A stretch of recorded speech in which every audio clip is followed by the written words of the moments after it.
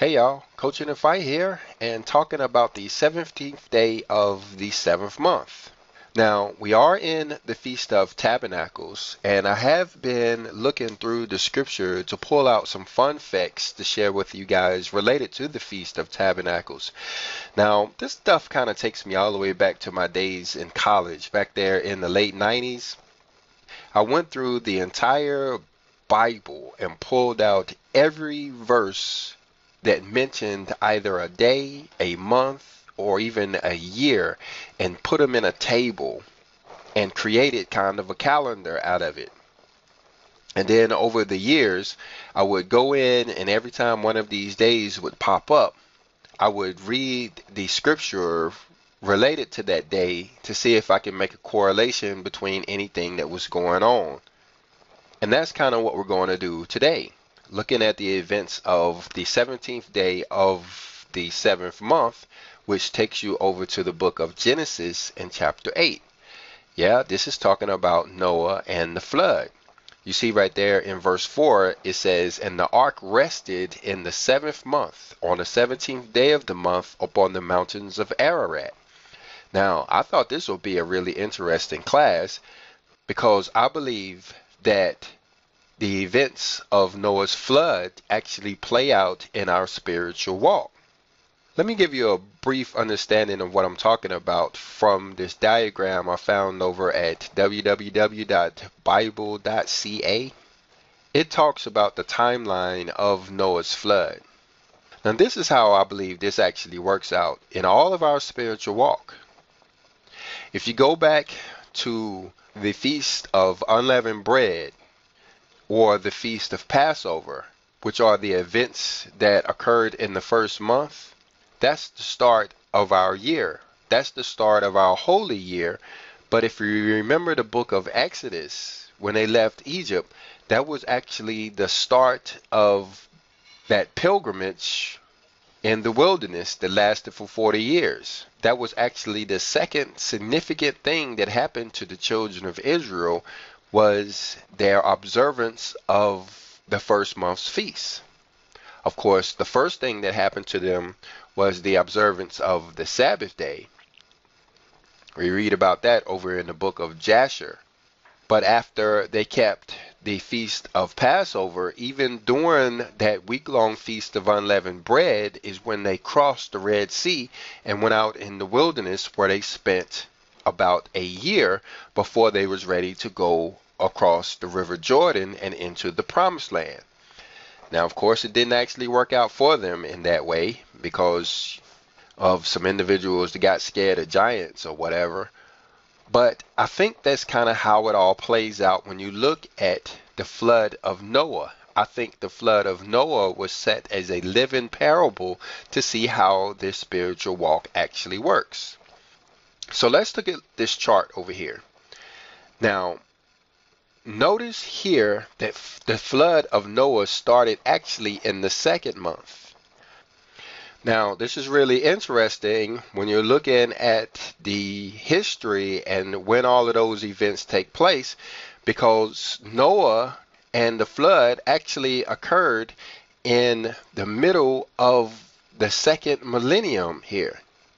Of course, Adam and Eve was born in the first millennium. And if you go about 500 years, you end up during the time of Jared, when the fallen angels made it with human women and made the Nephilim or whatever. That would have been about midweek of the first 1,000 years. Well, if you skip ahead another 1,000 years, of course, that will put you midweek in the second 1,000 years, which would have put you during the time of the flood. And that's why you see that Noah's floodwaters actually started during the second Passover unleavened bread celebration that takes place during the second month. Most people don't know that there's actually two. Of course, the original, the main one, falls in the first month, but there's a story over there in the books of Moses where there was some individuals who were unclean during the first month celebrations and our father made provisions for them to celebrate the Feast of Unleavened Bread in the second month. Well, I think it's amazing how that all plays out when you look at Noah's timeline and how it lines up with his flood starting in the second month. Like I said, I believe this all plays out in our life. So when the new convert is looking for spiritual events that may have taken place during his first celebration of the Feast of Passover and Unleavened Bread, it is actually in the second month that he should see some of those events take place, maybe not the first. But anyway, the part that I want to draw your attention to today is over here and the event that happened in the seventh month. 157 days after they got on the ark, did the rain stop and the ark rested. So, if I'm right, and then like I said, I'm using a lot of conjecture here, a lot of speculation or whatever. But so you have the new convert who keeps the Feast of Unleavened Bread in the first, maybe the second month. And then he goes through a period of rejuvenation that lasts for about a year that's very similar to what they went through over in the book of Exodus when they entered the wilderness. You would have a time when they were provided with food and water, even though that may be spiritual food and water, but they were provided with shelter and provided with the law or the book of the covenant during that time. If you haven't done so already, I would advise you to go over and listen to the audio book of the dramatized version of the book of Exodus. It is very entertaining, as well as Genesis and Numbers and Deuteronomy. Leviticus not so much, but we'll get something out of it anyway.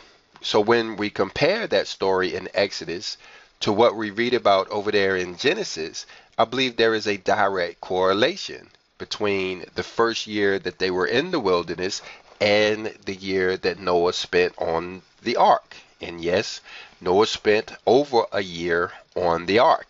In fact, you see here, it was actually 370 days that they spent on that boat.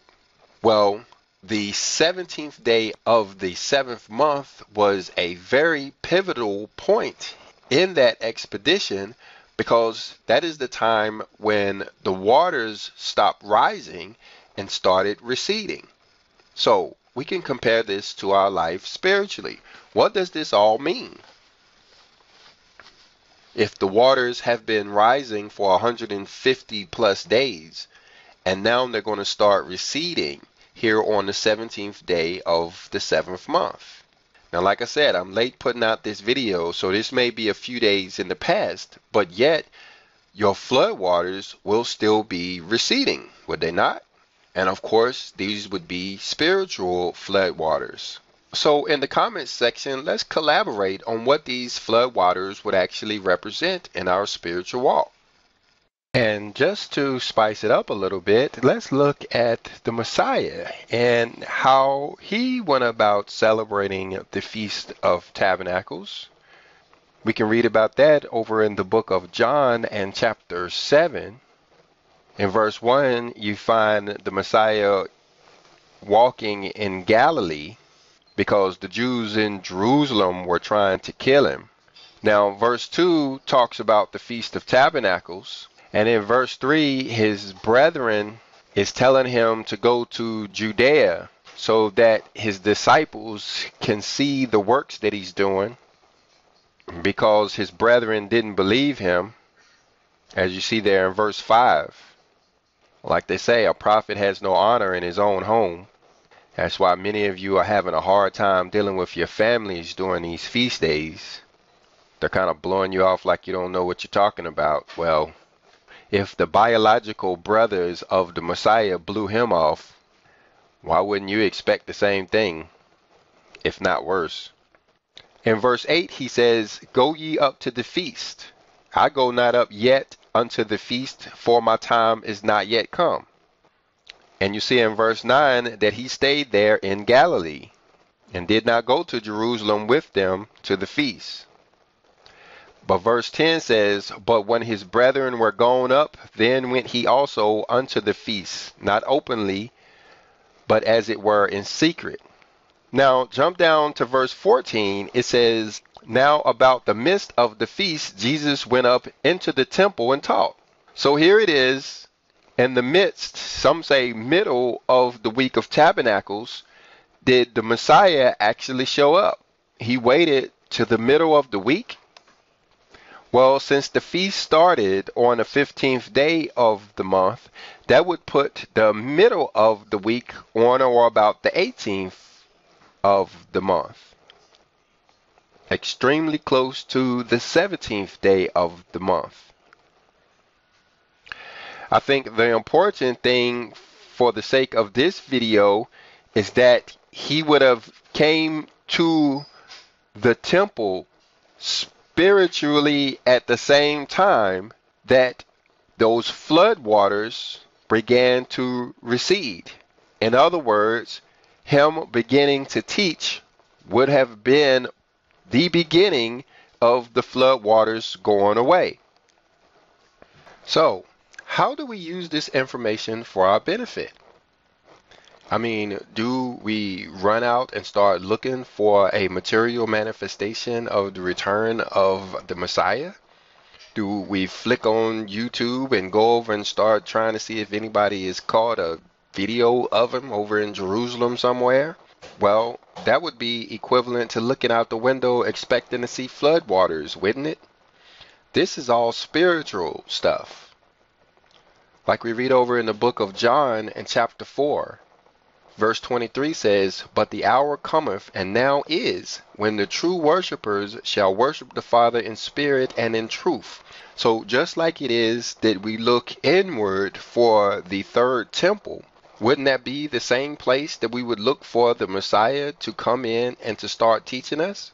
Verse 24 says, God is a spirit, and they that worship him must worship him in spirit and in truth. So in other words, those that's looking for something that they can see with their physical eyeballs is actually in error, because he is a spirit, and we must worship him in spirit and in truth.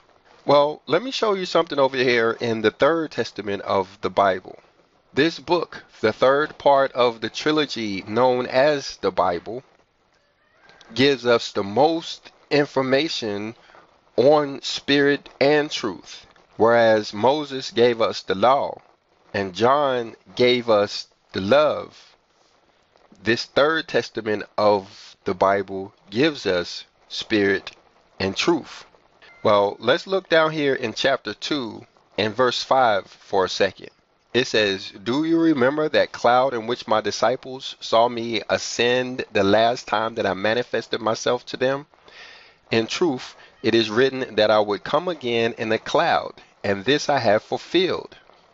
In other words, the Messiah has returned. You see here that he actually returned in 1866. The problem is, since we are not aware of the Third Testament of the Bible and haven't studied John chapter 4 verse 23 and 24 that much, we don't know how to recognize his return. Even today, people are looking for him to come back as a fleshly being. However, like we read about in John, he is a spiritual being. So where is he?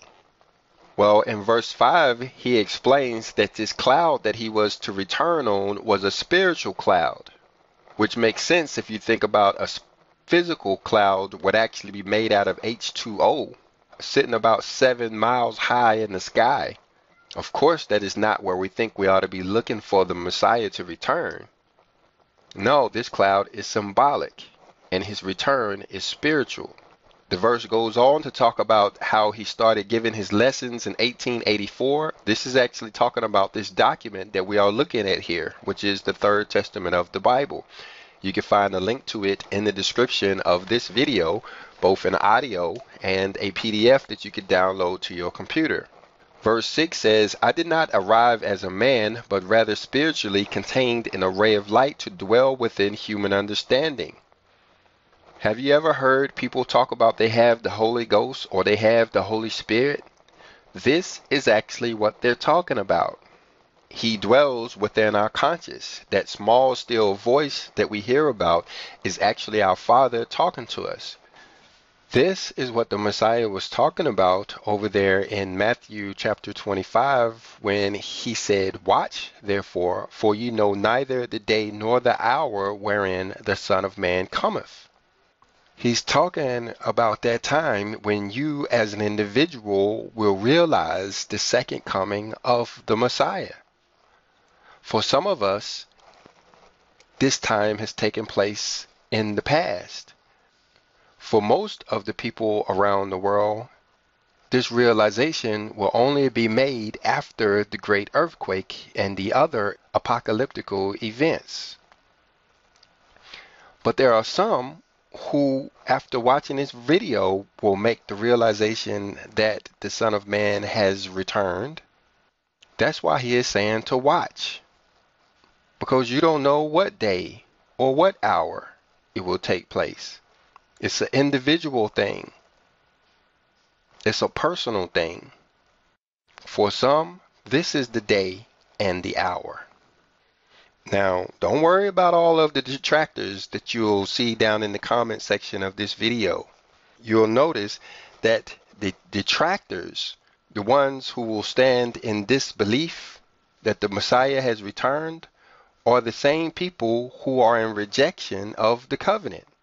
They are the same people who teach the doctrine of liberty, who say that you can disobey the scripture and only cry Jesus loud enough and believe hard enough and you will be saved one day. Let me be the first to tell you, preparation is necessary. We have to live as the Messiah did. We have to keep the commandments if we ever want to realize his presence. But anyway, so how do we use the information that we've gathered from this video? Well, let's start searching for him in the third temple, our spiritual temple. Let's learn how to hear him there. That is actually the return of the Messiah. We just have to be able to amplify his voice to a level that we can hear it. And how do we do that? Through meditation, through prayer, through obedience to the law, which is Exodus chapter 20 through 24, and through charitable deeds. So here are the suggestions I could come up with off the top of my head. First of all, pray. Pray that our Father will reveal himself to you, that he will assure you that he is in fact living inside of your conscious, and that you can communicate with him through the Spirit. Then, as you wait on that proof, start to think of ways that you could do charitable deeds. Maybe you could go help somebody, or maybe you could cook a meal from somebody. Maybe you could go mow some old lady's lawn, or buy a single lady's child some ice cream, or pray for all of these people suffering from the pandemic and the fires and the earthquakes and the hurricanes and the volcanoes and the violence. Then read the book of the covenant, starting in Exodus chapter 20, reading all the way through to Exodus chapter 24, verse 7, making a positive affirmation of what you read in verse 24, verse 7, which says something like, "All that ye have said will we do, and be obedient to that covenant that you have just read." Then, after doing all of that, find a quiet place, particularly close to nature, where you're looking at grass and trees instead of concrete and buildings, and sit quietly and listen, listening for that small, still voice. Then repeat until you recognize that our Father is in there and that he spiritually has returned and is yearning to become a part of your life. I hope you got something out of this video. If you did, hit the like button. If you didn't, hit the dislike button. Give us a comment on your experiences so you can help others. And shalom.